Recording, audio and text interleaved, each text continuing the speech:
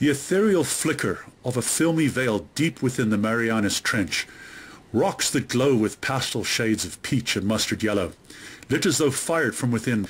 It's not the fantasy of a fevered brain, but rather luminescence cast forth by chemical and molecular reactions, purely natural phenomenon that we will examine from a mineralogical perspective in the coming video. From a crystal collector's point of view, you, as a collector, will be astounded by what you learn and see. So to begin, we need to look at the overall concept that is neatly termed as luminescence. It encompasses a range of beautiful phenomenon. Luminescence refers to the emission of light by a substance that's not been heated. This phenomenon can be observed in a variety of materials, including minerals and living organisms. The light's excitation wavelength is shortwave, of higher energy, and the fluorescence of phosphorescent wavelength is of a longer wavelength or lower energy. Specifically, in this discussion, we're looking at minerals. Broadly speaking, there are different types of luminescence in minerals, with fluorescence and phosphorescence being the two most commonly discussed. Both types of luminescence involve the absorption of energy and subsequent emission of light, but they differ significantly in their duration and the mechanisms involved. Fluorescence is the immediate emission of light upon exposure to an external energy source, while phosphorescence involves a delayed emission that can last from seconds to hours, or even longer. The following discussion will delve into these two types of luminescence, explain their differences, and provide a closer look at how these phenomena manifest in specific minerals, such as fluorite, calcite, and scapolite. It is those minerals that we at Dark Star Crystal Mines most commonly encounter in a fluorescent sense. Here's Mark and I. Yeah, we're at the Bear Lake 2 claim with our mining company here, Dark Star. As I pointed out, we try and do stuff respectfully, not chopping down trees, not using dynamite. Right now behind me we're at the pre-dug apatite dig, as we call it. You can see maybe behind me down the bottom into that hole. That's Mark. We've kind of come to an end, and now Mark is going underneath the end. In other words, there's some chalk stones, as you'd call them, blocking the fissure. A night trip with UV light on our claim can lead us into an eerily glowing fissure that suggests an alien world.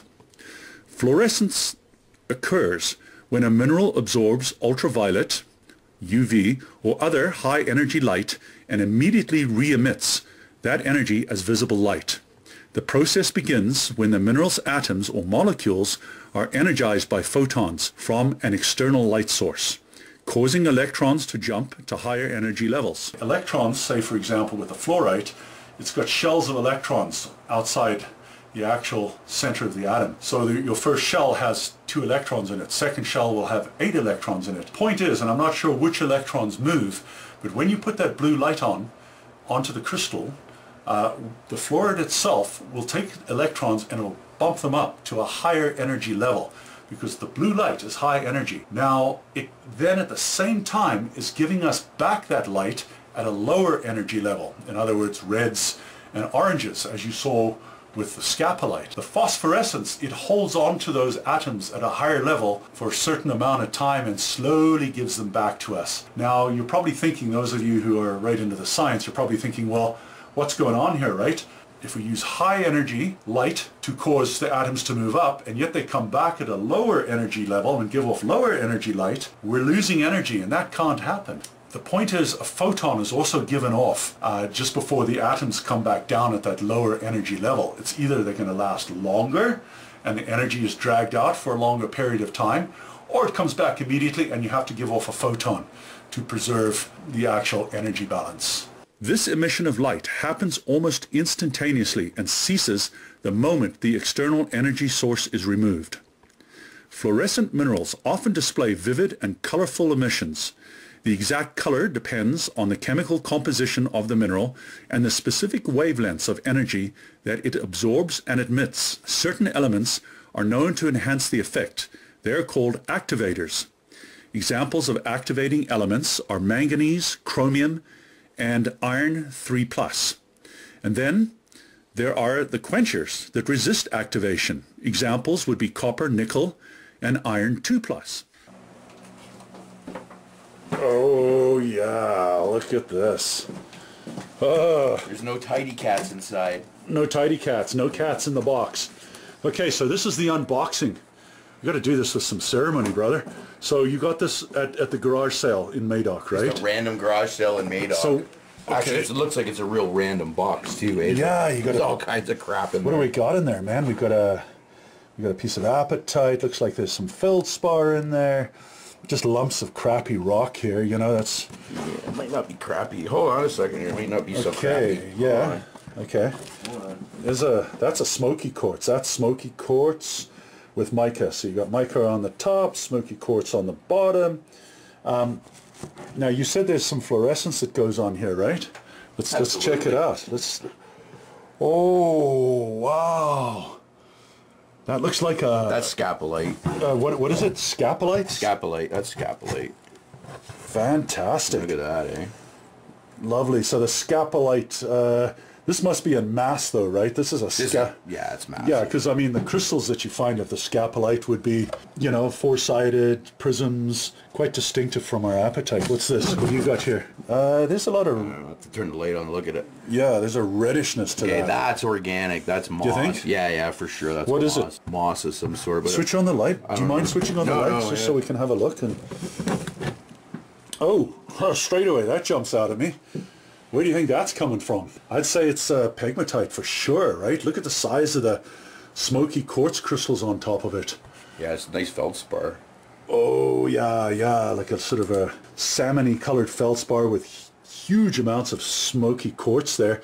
That's telling us that there's radioactives around there. That's why the quartz goes smoky like that. That tells me that's probably not from Madoc where I bought this, right, Okay, buddy? okay, it's probably somewhere further north, Yeah, eh? you would think. Phosphorescence, like fluorescence, involves the delayed emission of light after the excitation energy has been removed.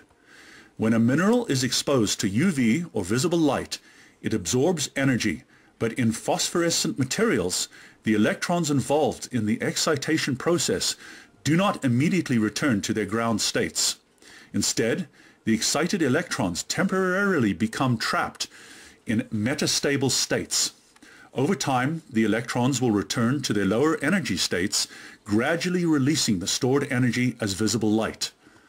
This process can take anywhere from a few seconds to several hours, or even longer, depending on the material.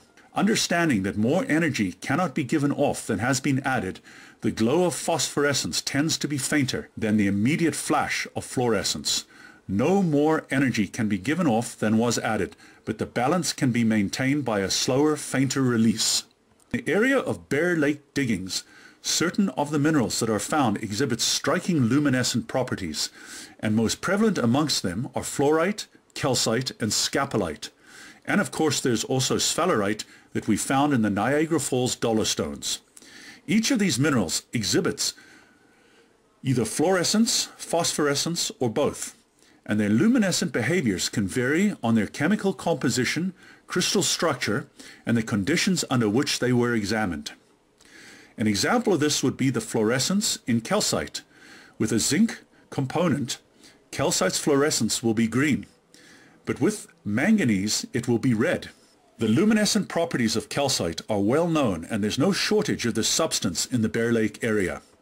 It is the primary infilling of local vein dikes, and as crystals and mineral collectors can attest, in mass, calcite is somewhat unremarkable, but in its crystal spires and glowing with its fluorescent qualities, it's like the towers of a fantasy castle. Calcite, that is CaCO3, exhibits both fluorescence and phosphorescence, though its fluorescence tends to be weaker than that of fluorite. Calcite can fluoresce in various colors, including red, orange, and green, under UV light. The mango peachy glow from the spiky specimens that we found near Shafi's locks is otherworldly. It is the presence of specific impurities such as manganese or uranium that gives calcites its special glow. Fluorite, CaF2, is one of the most well-known fluorescent minerals. Its properties were discovered by George Stokes in 1852, and it was this that led to the law of Stokes' shift, or the basic mechanisms of fluorescence as we know it. The difference, and we're talking here, the difference in wavelength between when a molecule absorbs light and when it emits the light. Fluorescent minerals are highly prized by crystal and mineral collectors for their vivid colors, which can range through the spectrum, depending on the trace elements in the crystal lattice. Some specimens show a strong glow when exposed to shortwave ultraviolet light. Amongst the most notable of Ontario's fluorites are those from the Rogers mine in Madoc. They appear as beautiful clumpy green crystals that fluoresce ethereal shades of violet, and when tumbled, that violet is interspaced with streaks of white fracture and ghostly floating images within the rock. Mustard plains also striate the innards of the bigger stumps, possibly from the contamination of its companion barite. Barite and celestite, a strontium ore, both contain rare earth elements, and these can accentuate the light show. Evolving from ocean brines, the two elements tend to back the fluorite crystals from Madoc area, and the distinctive cross-hatching of barite with its europium and cerium are said to also appear as contaminants in the fluorite crystals. These two elements are responsible for fluorite's soft mauves and deep raspberry purples under ultraviolet light. Scapolite is a group of isomorphous silicate minerals. They exist along a continuum between meonite and mariolite. Scapolites are said to be less commonly known for their luminescent properties, but the varieties that we are finding in the road cuts of Monmouth Township fluoresce an incredible yellow, reminiscent of glowing embers in a campfire. Local road cuttings are a good source of rough scapolite material. I believe by the fluorescent reactions that it is meonite that predominates. So in conclusion, luminescence in minerals, including fluorescence and phosphorescence, is a fascinating phenomenon that adds to the allure and scientific interest of certain species of minerals. Fluorite, calcite, and scapolite are just a few examples of minerals that exhibit these luminescent properties, but in a biological sense there is also chemoluminescence, which is generated by a chemical reaction. This is commonly seen in fungi, fireflies, and deep-sea creatures. I suppose a nightclub can sum it up quite succinctly. Glow sticks are giving their light by way of a chemical reaction. Two chemicals are mixed and they begin to glow. Light is not added to cause the effect. The body paints and glowing makeup on the various celebrants in the nightclub are an example of fluorescence. Ultraviolet light is needed to trigger their properties, and what is returned from the shortwave high-energy excitation wavelengths are the longer wave low-energy glows. Now, the exit sign has a phosphorescence. Triggered by the light, it glows for some time when the UV light has stopped exciting it. And so, as the exit makes its glowing presence in the dark, so too do we at Dark Star Crystal Mines make our exit on this video. Be sure to visit our website and subscribe. We'll have local fluorescent minerals up for sale, including those amazing scapolites and peachy calcites.